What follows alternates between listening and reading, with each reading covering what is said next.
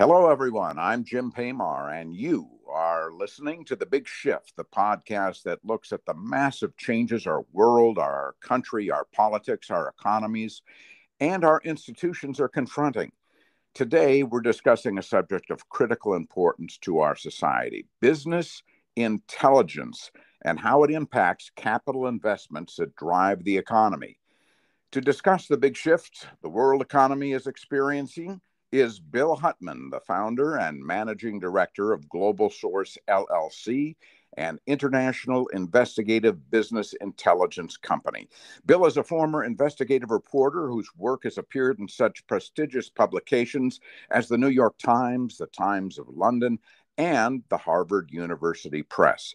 Bill is also the author of Conversations: Thinking About Talking, a book about the importance of actually talking to each other, what a novel thought that is, and learning from people and not just accessing information from social media. Bill, welcome to The Big Shift. Glad you could find the time.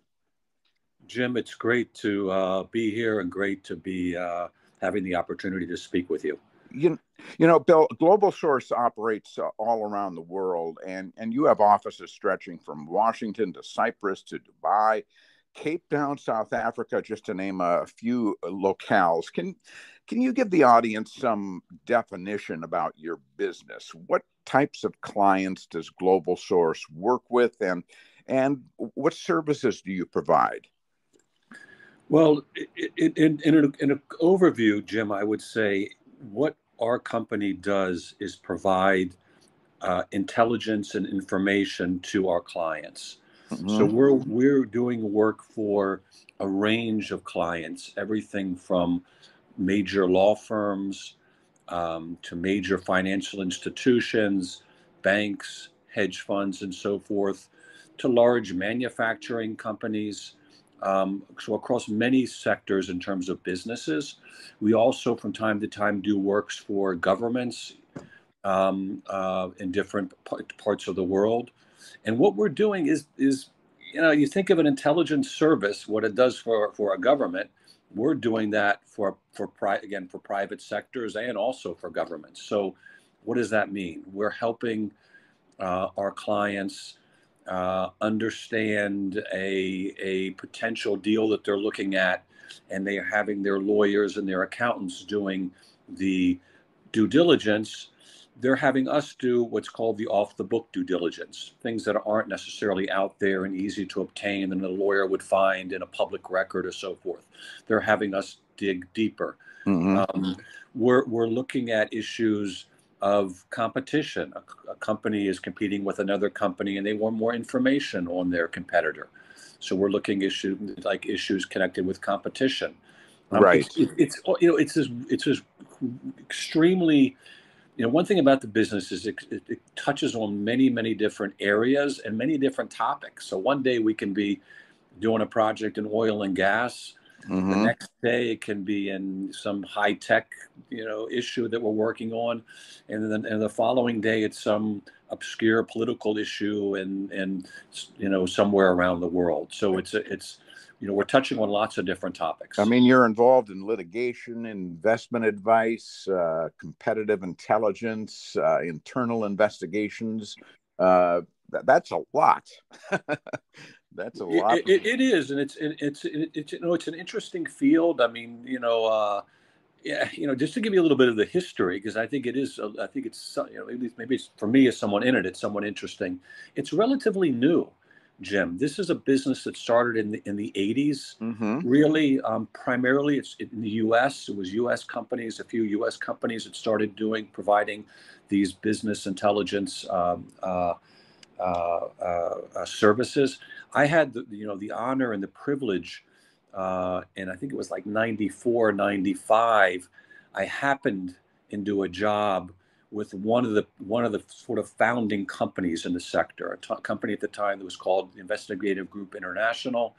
There's a gentleman named Terry Lenzner who ran the company, and I lucked into a job there, as I said, in the 90s, and that's how I sort of got into the business. But it's developed since then. So it's just fairly standard now for companies doing, a business deal to be hiring firms like ours. It sounds kind of wild and different, but this is pretty standard Well, now listen, I in the mean, business world. a business has to do due diligence before it does any kind of deal, before it hires any individual. When it has any kind of relationship with a government, you've got to know what's going on behind the scenes, or you could get yourself in some deep trouble. Yeah, exactly. And look, I like to, I like to think of, I do think, like you said, you have to know what you're doing. You have to know what business transaction you're getting into. And I like to think of my father's generation. My dad always tells me about deals that he would close with the shake of a hand. And when I Right. think about it, and I talk more to my dad about it. Well, yeah, it was a shake of a hand, but it's a guy. My father grew up in, and I also grew up in Washington, D.C. And it was, he knew the person, or if he didn't know him, he knew someone who knew him. It was all very close, very personal. In our business world today, almost any deal, even small transactions, small disputes, they're going to touch They're larger faster. geographic areas Yeah. outside of our familiarity. So, I like to think that our service isn't needed because the world has become a worse place. I just think it's become a global world. And because it's become such a global world, you need to use these services. So I try to be optimistic about it. Yeah. People need to do these due diligence, not because someone is, necessarily supposed to cheat them, but they live in a global world. You have to check these issues out. Yeah. You Bill, ever given that? from where I sit in here in New York, it seems the entire geopolitical landscape is going through a big shift. We have a war in the middle of Europe between a superpower, Russia, trying to occupy and control Ukraine. We have saber rattling in China over Taiwan, militarization, and a technological competition between the U.S. and China. And then we have shifting sands in the Middle East with Israel. And I know you're based in Cyprus, so you're in that big cauldron of problematic situations from time to time. And what's interesting about the Middle East is, these shifting sands becoming closer, Israel becoming closer to Saudi Arabia and the United Arab Emirates. And then we have the political tumult in Iran. And at the same time, they're getting closer to developing a nuclear bomb. I mean, you and your associates, you've got boots on the ground. What's your view of the global big shift, especially in the areas where you operate? Well, look, Jim. That's given what the issues that you've just outlined, right, which span now the globe. I think it's difficult, if not impossible, to make too many generalizations in terms of what in terms of developments. And I think Mm-hmm. one of the keys, I think, of our business, and I think you hit the nail on the head there, is our base in Cyprus is not coincidental. Cyprus is a small little island in the Mediterranean, but it's really in the center of these regions that are going through great transition. Mm-hmm. Eastern Europe, Russia, lots of Eastern European and Russian businesses who have connections here in Cyprus. That's one of the reasons our company is based in Nicosia. Same thing with the Middle East business and its connections to Cyprus and what's happening in the island. So, but to try to answer your question, I think at one level, certainly in the near term, and when I say the near term, 6 months, what we've seen happening over the past year, 2 years, of course, and we all see it. There's incredible change and incredible transitions taking place. And I feel almost embarrassed to say this, but I think we maybe do need to talk about this. Mm-hmm. For businesses like ours, it creates business. I mean, Yeah. and I think maybe it's something we should talk about because one of the I think concerns that we all have is, okay, if there's conflicts happening. I mean, I wouldn't want to say for good reasons, but I think we always worry about people, quote unquote, taking advantage of a bad situation. I don't think Mm-hmm. our business is doing that. but I think we're actually helping companies understand these difficult situations. But certainly, I think the world, if you're doing business in the world right now, it's extremely challenging with Hmm. all these moving parts. Right, right, right. I mean, the dynamics have changed so much. I mean, and you take Cyprus, for example. I mean, Cyprus is a divided country in itself. I mean, you've got the Turks up north and the Greeks down south. I think Nicosia, which is where you're based, is the only divided capital in the world. And you're operating close to Lebanon, close to Syria. You're not that far from Ukraine and Russia. Those business people, gravitated to Cyprus. I mean, there's got to be a lot churning in that region right now. There absolutely is, and I think if we want to talk about little Cyprus for a second, but in the bigger perspective, let's look at this issue of a divided island, right? Mm-hmm. And Cyprus now has been divided for like over 50 years. And if you had asked when the island was originally divided in the 70s, and if you had asked anybody then if this was going to last this many years, they probably would have just laughed at you, right? But now, Right. 50 years later, the island remains divided. So now let's look at the bigger picture. Let's look at the Ukraine, okay? Mm-hmm. So, I think what we need to be smart enough to ask ourselves right now is, okay, the Ukraine actually has already been divided in a way since Crimea was invaded by Russia, and the world kind of sat back and didn't do anything, right? Yeah, that was Uh, 2014. 2014, exactly. So Yeah. a little bit of occupation already in the Ukraine back in 2000, but everybody kind of looked the other way and forgot about it. Now we have the Russian invasion elsewhere into the country. Mm-hmm. I think now the question is, does this become the future of the Ukraine? Right. Is this the future where we have it actually a divided Ukraine? But beyond that, Bill, I mean, some people talk about this as being a proxy war between NATO and the United States against Russia. At least that's how Russia perceives things. Uh, Ukraine was a independent country, a European country, and then one day they have legions of tanks moving into their country, and Russia claiming that Ukraine belongs to them. Now, if you're doing business in that part of the world, how do you operate in this environment? Very carefully. Yeah. Um, but Which, but um, but but I think how you operate is you operate carefully in the sense that you are being very careful about who your partners are in business. You're doing very careful about your employees and where if you had a company in the Ukraine and you've had to relocate to Poland, or you've had to relocate somewhere else in Eastern Europe or in the Balkans, you're acting in a way with care, watching out for security issues, for business continuity issues. mm-hmm. Um, and then this question I was raising earlier is you're watching back to see, well, are things going to settle down in the Ukraine so I can move my business back into the country? And Mm-hmm. you're watching these issues all very very carefully so you can plan your business decisions in an intelligent way. And the same holds true for Russia. I mean, we don't know what the future of Russia is. I mean, there is a cap on oil.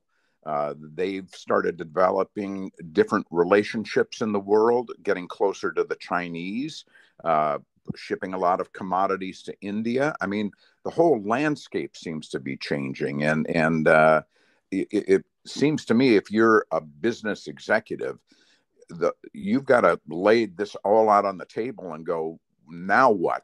What do we do now? How do we operate? How do we make sure that we don't, lose our shirts by having a relationship with either one of these countries? And what happens next? How do you read the future? It seems to be an impossible situation if you're a CEO of a major company operating in that region. Well, I think I'd like to look at it from the perspective that in the longer term, to answer those questions that you're raising. Anybody that claims they have the answers to those questions is fooling themselves and trying to fool you, fool whoever they're telling, right? No Mm-hmm. one no one knows. But what you can, I believe, understand is possibilities in the near term. Look at specifics, look at possibilities, and certainly in the near term, make intelligent business decisions based on an analysis of the situation. I'd add one other thing, I think, in terms of certainly our approach is you always need to look at the bigger picture. I think one of the problems, and certainly we face this in the private intelligence, private business intelligence businesses, there's really tons of information out there, lots and lots of information out there. Mm-hmm. And the trick is cutting through the noise and understanding what's important, what's the important information that's going to help me make that business decision that I need to make, and to cut Right. through the noise so that you can make that analysis and make that decision. Well, but Bill, if you're the CEO of a large corporation, and I know that you have to think about the near term, but you also have to think about the long term, because if you're making a major investment, let's say in a chip factory, it could take years to build that. How do you determine where you're going to build that, how you're going to go about financing it, especially when things are unstable? If you're operating in Asia, the Middle East, what are companies looking to understand? What kind of intelligence are they seeking? And how do they use the intelligence? How valuable is intel in making investment decisions? Well, let me give you let's say an extreme example. So an extreme example would be if you are a financial institution trading in commodities, then intelligence about oil markets, about gas markets, um, and understanding trends. When will new pipelines be opening up? How is security factors in a particular country related to production or transportation going to affect?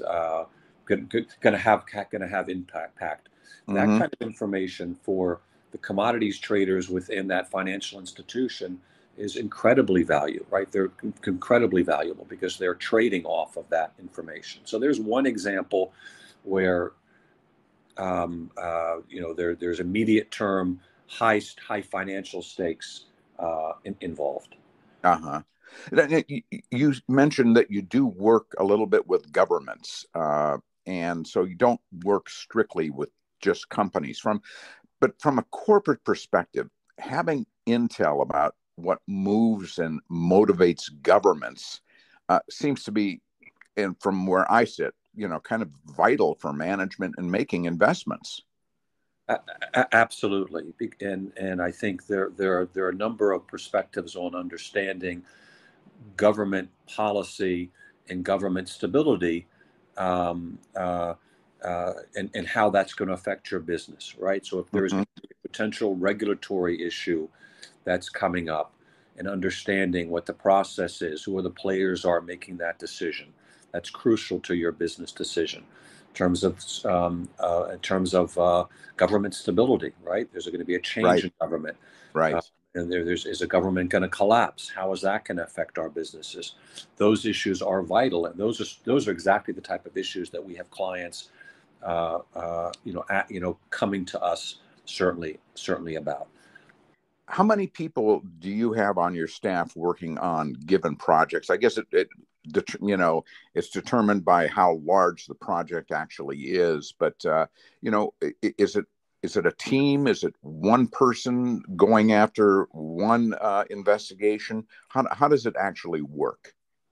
It's a team. It's teamwork. So you in our business, what normally happens is you have project managers, a project manager and potentially an assistant manager who is running the project.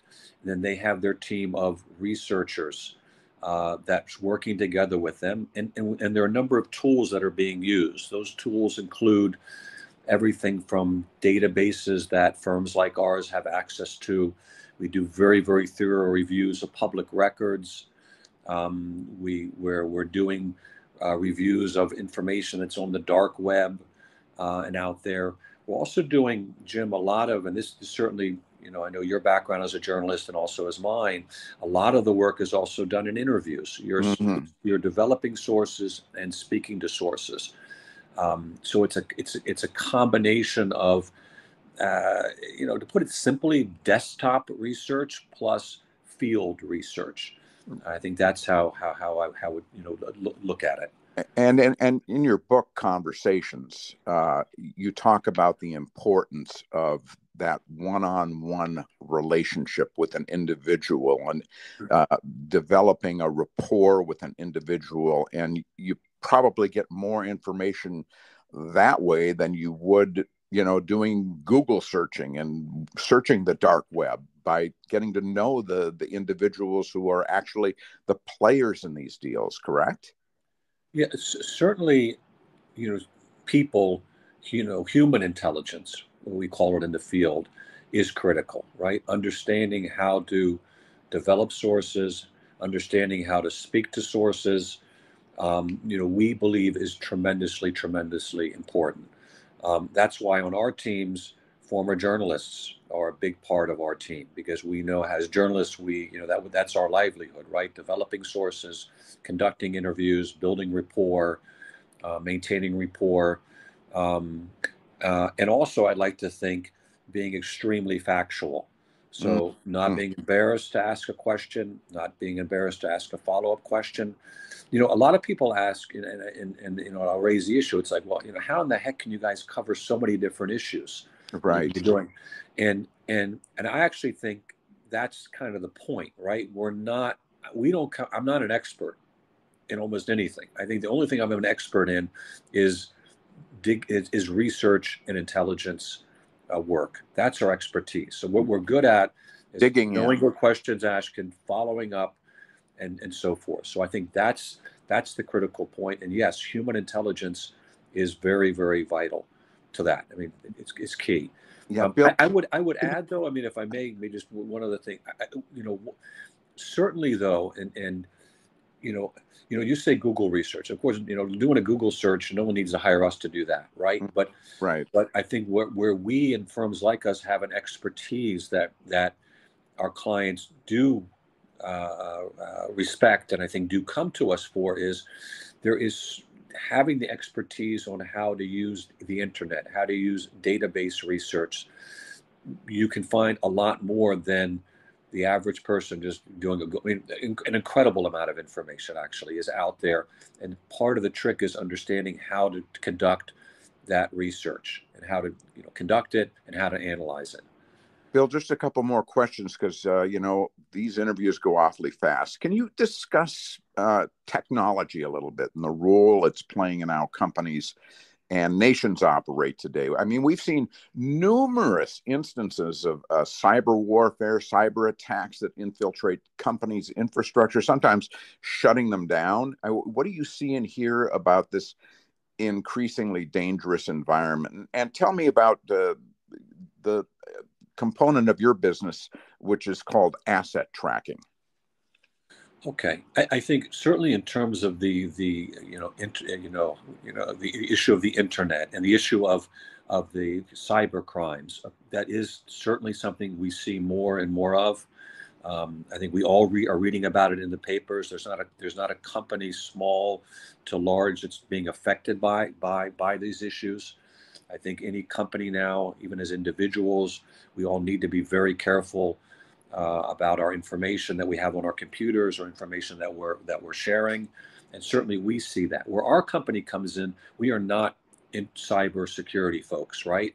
Mm-hmm. But the is that all these issues, at the end of the day, it's people who are doing the hacking. It's people who are, so where we're hired and we're brought in is many times to complement the folks who are doing the cyber side of the work.